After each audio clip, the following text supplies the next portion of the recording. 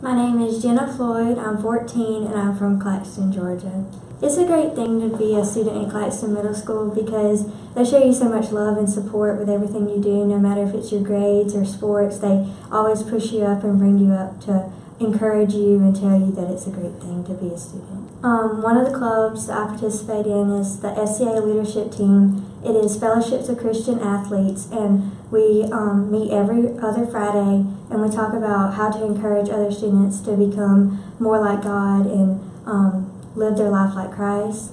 And another one that I'm in is the Junior Beta Club, and that is an academic club that you get inducted to. And I've been in that club for 3 years now, and we do a lot of service for the community. Another club I'm in is the math team, and we have a competition on Saturday at Georgia Southern, and we're competing for the math team title for Claxton Middle School. So I want to be an occupational therapist when I grow up.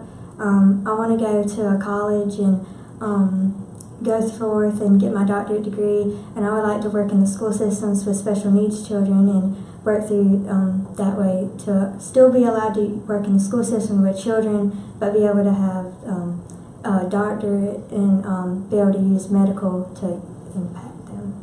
Miss Bowling, my 7th grade math teacher, has been a huge influence on me. She has taught me so many more things than just math in school. She's loved me throughout the years and has taught me many more things about the life and just as much as I needed to know. I love to tumble and run.